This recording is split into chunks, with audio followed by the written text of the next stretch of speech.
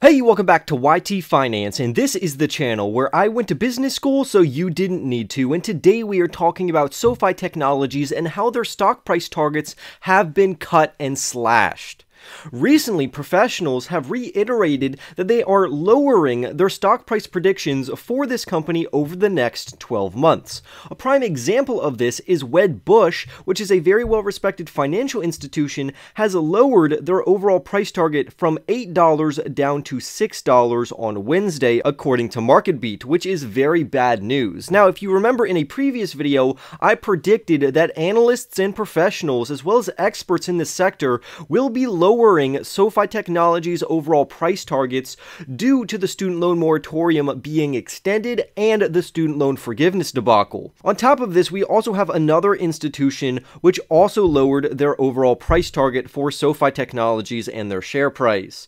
For instance, Mizuho lowered their price target from $7 down to $6 per share. Just like Wedbush, we can see that they are pretty much in agreement about that $6 price target. However, if we anticipate that the stock price will be worth $6 over the next 12 months, technically there is still some upside here, because as of right now, the SoFi share price is trading at around $4.50, so we could make up a pretty good return jumping from $4.50 to $6 if these analysts turn out to be right.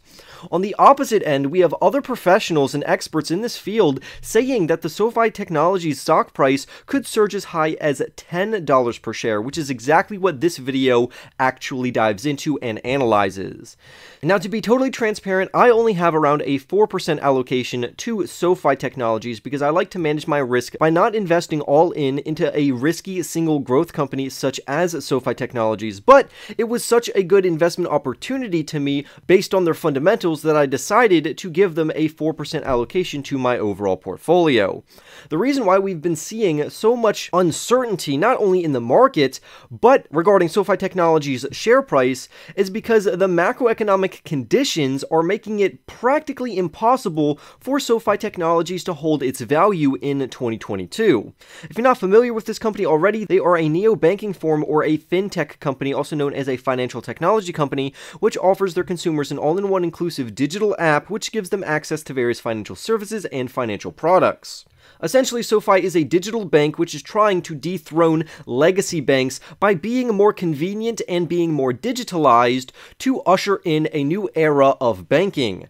They also have various products where you can invest into stocks as well as cryptocurrencies, which will help them adapt to younger consumers. SoFi Technologies actually targets young high earners that make over $100,000 per year and have credit scores of over 750.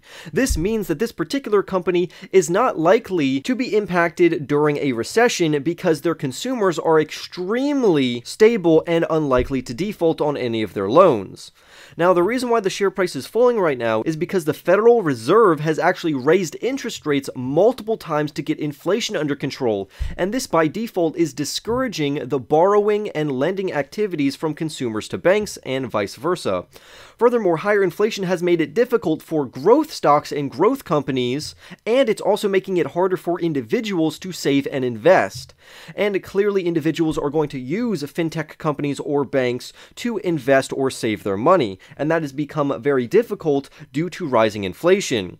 Now, the problem is that the Federal Reserve is in charge of getting inflation under control, but they can only do that by continuously increasing interest rates, which will again negatively impact borrowing from individuals and lending activities from banks. This would include SoFi Technologies. So SoFi Technologies is getting hit 3 times over. One, they're a bank, and it's impacting their #1 revenue stream, which is their lending segment. On top of that, they are a growth company, to where they are taking on a lot of debt right now. Their short-term debt currently is around $3 billion, so they can invest this money into themselves and hopefully grow and pay off that debt later in the future.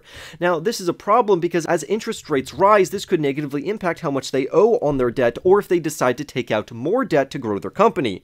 So this is impacting financial institutions, growth companies, and particularly fintech and banking companies that focus on their lending segment, and SoFi falls under all 3 of those. so they are getting hit 3 times over, which is what is bringing the stock price down. If we add on top of that, the Fed investigating SoFi Technologies for their cryptocurrencies, and the student loan moratorium being extended on top of student loan forgiveness, we have a perfect storm which will weigh the SoFi stock price down very effectively, where some experts believe the company will drop down to $3 per share. Now, this would make it a better buying opportunity because some investors believe that a $5 price target for this company is a bargain to get your average cost basis around $5, but the timing is critical for long-term investors, and if you want to be a successful investor, you need to be able to weigh your risk, but also identify when it's a good buying opportunity and when you are overexposing yourself to a company. Like I said earlier, I only have a 4% allocation to this company because I have a very well-diversified portfolio, which is why my portfolio is green right now, while a lot of people's portfolios are in the red. Another thing to keep in mind regarding this company is some people have a very high average cost basis for SoFi Technologies around $10, and these people originally invested when the stock price was way too high. This means they have around a 20% allocation at a $10 average price point. So they think that just by averaging down or dollar cost averaging down their average cost basis for this company is a wise move, so they can get it closer to around $3 to $5. The problem with this is, as they dollar cost average down their cost basis from $10 down to $5 or $3, their overall allocation to this company will increase, thus making them overexposed to unnecessary risk, because as they average down and buy more shares to lower their cost, their allocation for this company is going to go up to potentially 30 or even 40% of their portfolio, which is way too high. That is not proper risk management. For single risky growth stocks, a 5% allocation is a healthy allocation, and anything above that means you're taking on unnecessary risk. This is why I personally, when I invest into a company, I normally only have an initial investment between 1 to 2%, and then I use the remaining percentages to dollar cost average down my cost basis until I reach that ceiling of 5%. Now, naturally, if the SoFi stock price and share price increase in their overall price, for example, if I have a $5 average cost basis and then it ends up going to $10, my 5% allocation will shoot up to a 10% allocation. However, I can look back and say, hey, I don't need to liquidate these shares because I only spent an initial 5% allocation which turned into a 10% allocation. So I still have a proper risk management in place as well as stop losses on this particular company.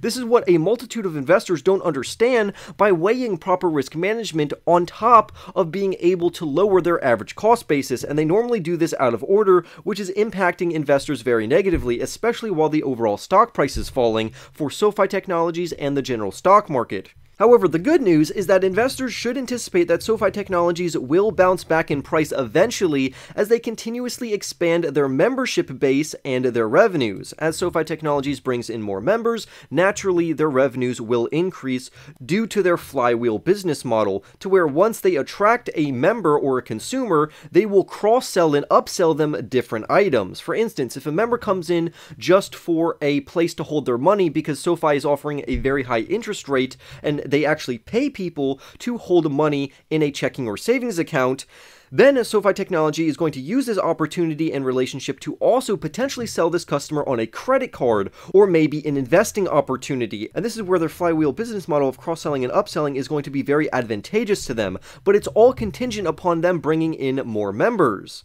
Luckily, SoFi has managed to build its membership count very aggressively quarter over quarter, to where now they have around a 4.7 million member base. On top of that, this has directly impacted their revenue positively. For instance, in quarter 3 of 2022, their revenue grew by 56%, which is absolutely outstanding.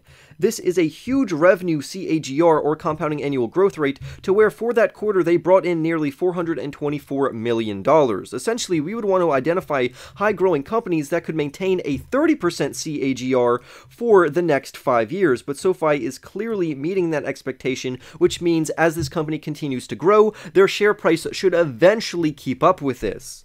Now, this also depends on how long you plan to hold this company. If you don't know your time horizon, you should probably estimate that.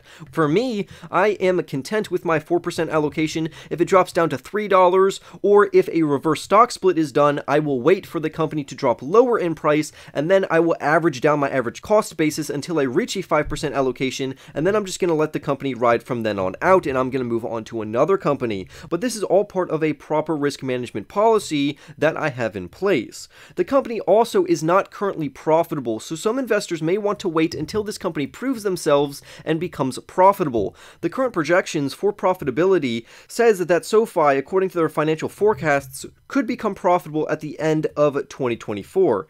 However, we could see a reiteration of this due date for profitability ever since the student loan moratorium was extended and the student loan forgiveness plan. So just like those two things are impacting the analysts' projections and stock price predictions for this company, which lowered from around $8 to $7 down to $6 per share, this could also lower their overall ability to reach profitability by 2024, which will again cause the stock price to fall even lower. So you really need to be wise about when you jump into a risky speculative company. However, at the end of this article, the author says that you should do your own research before jumping into an investment like SoFi Technologies, but he also says to keep an eye on SoFi Technologies' overall membership growth, which will positively impact their overall revenue, income levels, and earnings per share. Now, what I don't like about this article, and this is just a pet peeve, the author didn't give us any reason why SoFi Technologies would surge to $10. Now, I like to have these price targets somewhat backed by financial data, saying that a huge catalyst is coming up which will propel the stock price to $10 per share based upon the revenues that they are supposed to bring in from this catalyst.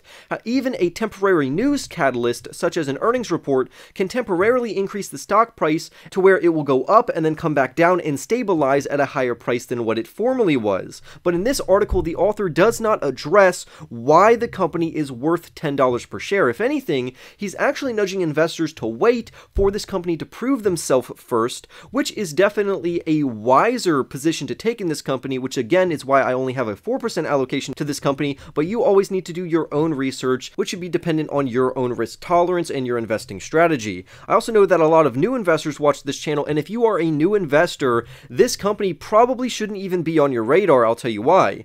You first should, at least in my opinion, build your core holdings for your portfolio, which to me should make up anywhere between 40 and 80% of your overall portfolio. These should be very strong ETFs, index funds, or mutual funds. The ones I normally recommend for people starting out to build a core investment, which will prevent them from losing money and will also build wealth over the long term, would be ticker symbol VOO, which is an ETF which tracks the S&P 500. You could do VTI. This is a very large stock market investment which is broader than VOO, but it still has a similar growth trajectory. And then lastly, whether or not you pick VOO or VTI, some people like to buy them both, some do one or another, because VTI literally holds VOO within it, and then I would throw in a dividend growth or a growth dividend ETF like MTUM or SCHD, but those are just the ones that I recommend for newer investors to first build a large allocation